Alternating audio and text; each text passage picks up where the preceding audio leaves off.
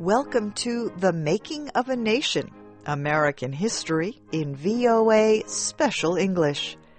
Now, we continue the story of America's 14th president, Franklin Pierce. Pierce was elected in 1852. He was a compromise candidate of the Democratic Party. He was well liked, but he was not considered a strong leader. The 1850s were an increasingly tense time in the United States. Most of the population lived east of the Mississippi River, but more and more people were moving west. As western areas became populated, they became official territories, and then new states. What kind of laws would these new territories and states have?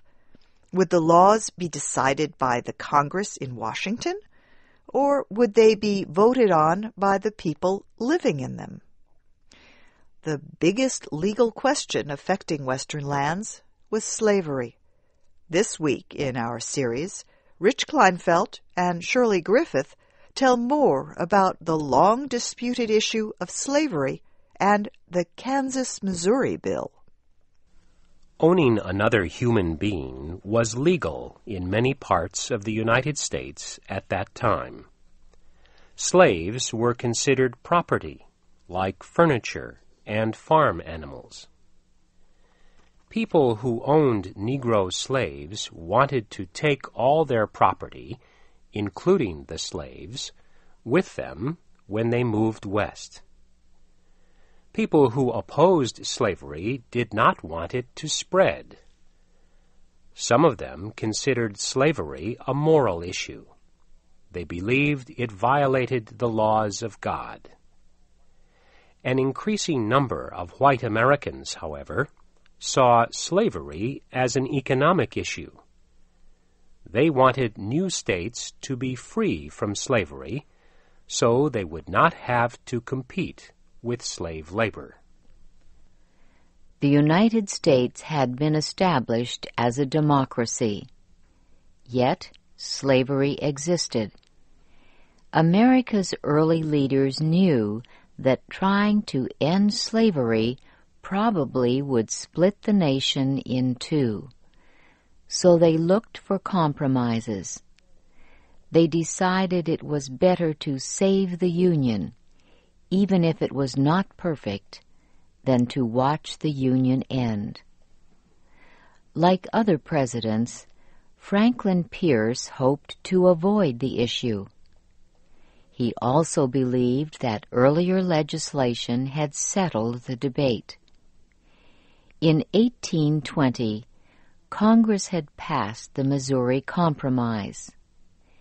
It extended a line across the map of the United States. South of the line, slavery was legal. North of the line, slavery was not legal, except in Missouri. 30 years later, another political compromise made the situation less clear. The Compromise of 1850 made slavery a local issue instead of a national issue in several Western territories. It said the people in those territories had the right to decide for themselves if slavery would be legal or illegal. Within a few years, that law caused a new debate in Congress. Lawmakers argued, was the people's right to decide the issue of slavery restricted only to the territories named in the Compromise of 1850? Or was the right extended to the people of all future territories? The answer came in 1854. In that year, Congress debated a proposal to create two territories from one large area in the West. The northern part would be known as the Nebraska Territory. The southern part would be known as the Kansas Territory. Settlers in both new territories would have the right to decide the question of slavery. President Pierce did not like the Kansas-Nebraska bill. He feared it would reopen the bitter national debate about slavery. He did not want to have to deal with the results. Tensions were increasing. Violence was increasingly possible. The Kansas-Nebraska bill had a lot of support in the Senate. It passed easily. The bill had less support in the House of Representatives. The vote there was close, but the measure passed. President Pierce finally agreed to sign it. In exchange, congressional leaders promised to approve several presidential appointments. Supporters of the Kansas-Nebraska bill celebrated their victory. They fired cannons as the city of Washington was waking to a new day. Two senators who opposed the bill heard the noise as they walked down the steps of the Capitol building. One of them said, "They celebrate a victory now, but the echoes they awake will never rest until slavery itself is dead." The new bill gave the people of Kansas and Nebraska the right to decide if slavery would be legal or illegal. The vote would depend on who settled in the territories. It was not likely that people who owned slaves would settle in Nebraska. However, there was a good chance that they would settle in Kansas. Groups in the South organized quickly to help pro-slavery settlers move to Kansas. At the same time, groups in the North helped Free State settlers move there too. Some of the northern groups were companies called immigrant aid societies. Shares of these companies were sold to the public. The money was used to help build towns and farms in Kansas. Owners of the companies hoped to make a lot of money from the development. The southern effort to settle Kansas was led mostly by slave-owning farmers in Missouri. They believed that peace in Missouri depended on what happened in Kansas. They did not want to live next to a territory where slavery was not legal. In Washington, President Pierce announced the appointment of Andrew Reeder to be governor of the Kansas Territory. Pro-slavery settlers urged Reeder to hold immediate elections for a territorial legislature. They believed they were in the majority. They wanted a vote before too many Free State settlers moved in. The legislature would have the power to keep the territory open to slavery and, in time, help it become a slave state.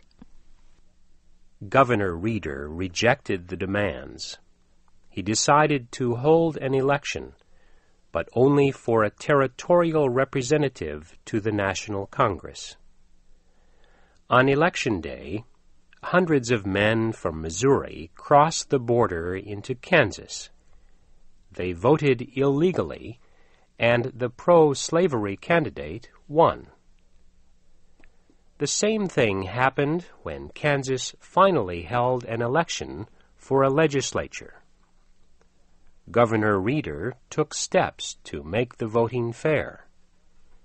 His efforts were not completely successful. Once again, men from Missouri crossed the border into Kansas. Many of them carried guns. They forced election officials to count their illegal votes.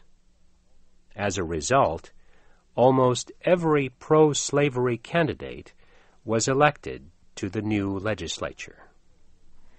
The governor ordered an investigation. The investigation showed evidence of wrongdoing in 6 areas, and new elections were held in those areas. This time, when only legal votes were counted, many of the pro-slavery candidates were defeated. Yet there were still enough pro-slavery candidates to have a majority. Andrew Reeder was governor over a bitterly divided territory. He wanted to warn President Pierce about what was happening. Reeder went to Washington. He met with Pierce almost every day for 2 weeks. He described how pro-slavery groups in Missouri were interfering in Kansas. He said if the state of Missouri refused to deal with the troublemakers, then the national government must deal with them. He asked the president to do something. Pierce agreed that Kansas was a serious problem. He seemed ready to act. So Reeder returned home and opened the first meeting of the territorial legislature. The pro-slavery majority quickly voted to move to a town close to the Missouri border. It also approved several pro-slavery measures. Governor Reeder vetoed these bills, but there were enough votes to reject his veto and pass the new laws. The Kansas legislature also sent a message to President Pierce. It wanted him to remove Andrew Reeder as governor. Political pressure was strong, and the president agreed. He named a new governor, Wilson Shannon. Shannon supported the pro-slavery laws of the legislature. He also said Kansas should become a slave state like Missouri. Free state leaders were extremely angry. They felt they could not get fair treatment from either the president or the new governor. So they took an unusual step. They met and formed their own government in opposition to the elected government of the territory. It would not be long before the situation in Kansas became violent. That will be our story next week.